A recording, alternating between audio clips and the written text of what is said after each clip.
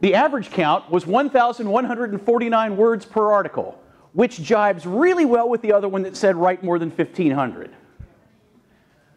The average title length was 50.7 characters.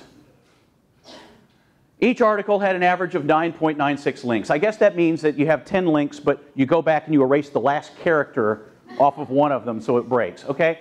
This is ridiculous. This doesn't tell you about the perfect blog post. What they did for this methodology, just so you know, is they went and got like 150 articles. They said, wow, these got a lot of traffic, and we're gonna measure everything else. And let's just throw them in there and see what the average is. That doesn't tell you how to write a great blog post. It tells you how to write an average blog post.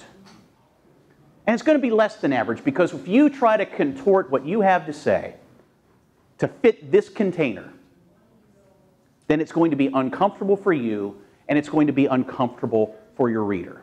You want some examples? Again, this is post-lunch, so I'm going to try and wake you up here. You want some examples of what happens when you get stuck in a container. And that container can be length. That container can be, we've got to have this many pictures. We've got to have this many links. We've got to tweet it this many times. The container might be something like, oh, well, we've got to have it as a list.